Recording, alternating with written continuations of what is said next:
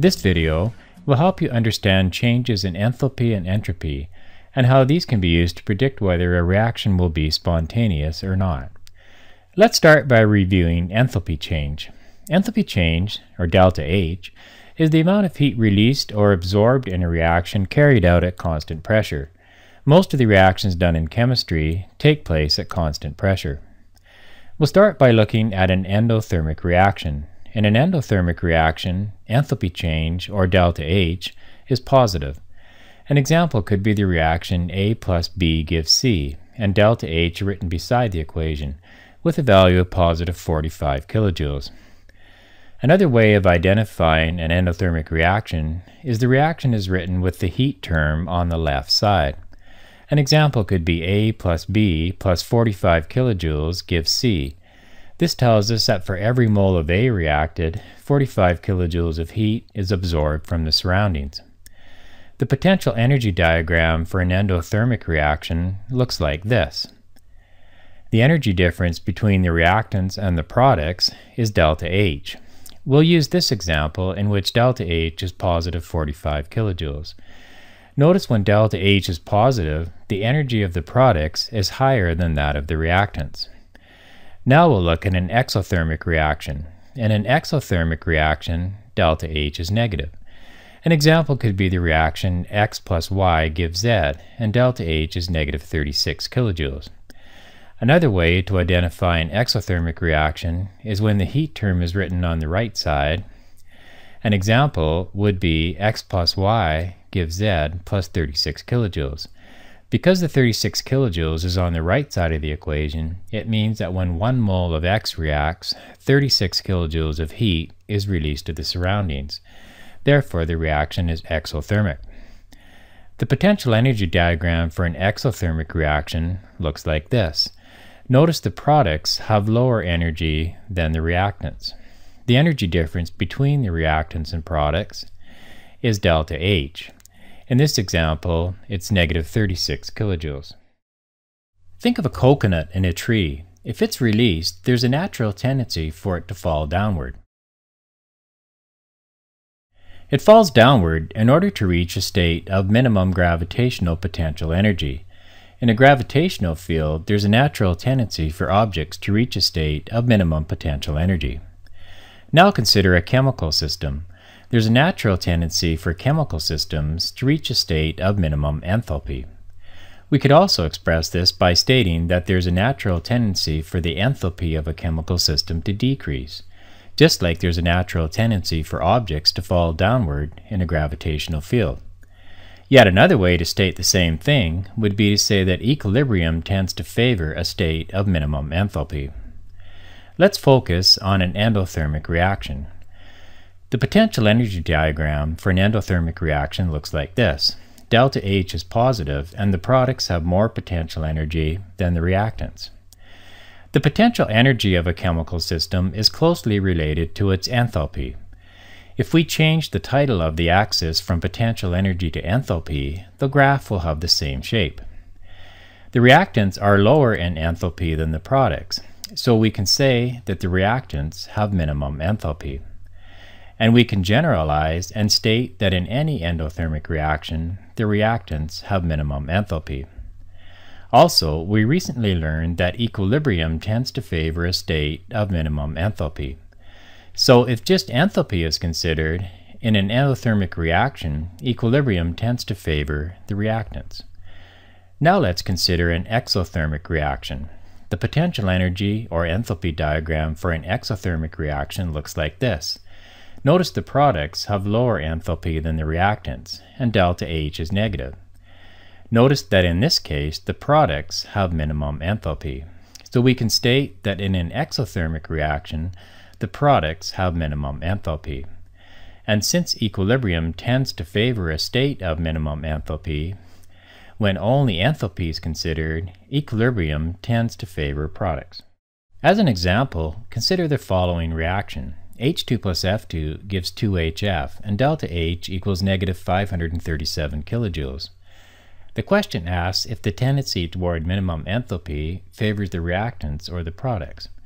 Because the delta H is shown and its sign is negative, it means the reaction is exothermic. So if we sketch an enthalpy diagram, it would have this shape. And the products are lower on the graph, so the products have minimum enthalpy.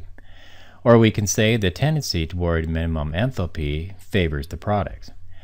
Since equilibrium favors a state of minimum enthalpy, it can also be stated that the equilibrium will tend to favor reactions in which enthalpy is decreasing. You can see by looking on the yellow line that as the reaction proceeds in the forward direction, there's an overall net decrease in the enthalpy. So this is a favorable change. Here's another example. Given this equation, will minimum enthalpy favor reactants or products? The heat term is on the left side of the equation, so this means the reaction is endothermic. So we can sketch an enthalpy diagram for an endothermic reaction, and it looks like this. In an endothermic reaction, the reactants have minimum enthalpy.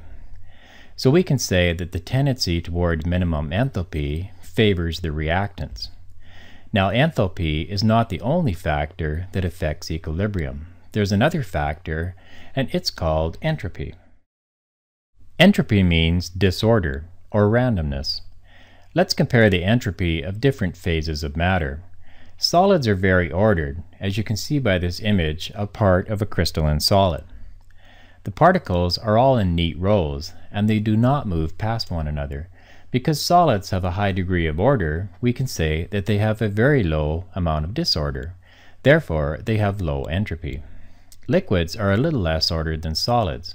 The particles are still close together, but they're not lined up in even rows like they are in a solid, and in a liquid, particles can move past one another freely. Since liquids are less ordered than solids, they have more disorder or more entropy. Aqueous solutions are not pure substances, they are mixtures. Like a liquid, the particles of an aqueous solution can move freely past one another.